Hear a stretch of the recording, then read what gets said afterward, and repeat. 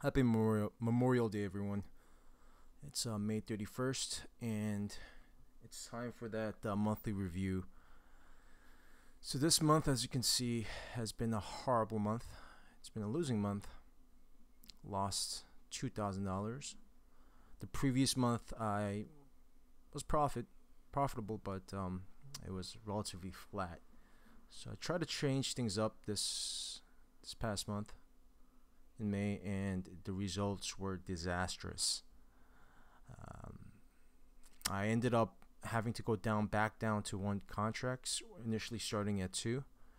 And until I make at least 4K, I'm not going to go up a contract. So I plan on staying on this one contract. I'm not going to go anything below one contract, go down to the micro contracts. I'm going to stick at this. If I keep on losing with one contract, I'm going to keep on losing with one contract in the ES.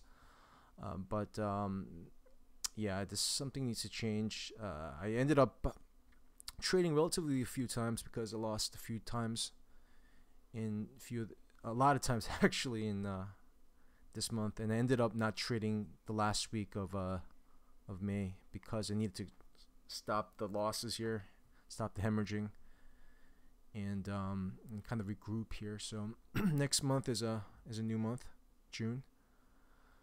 We'll see what happens. And yeah, that's pretty much it for the recap for the month of May. Take care.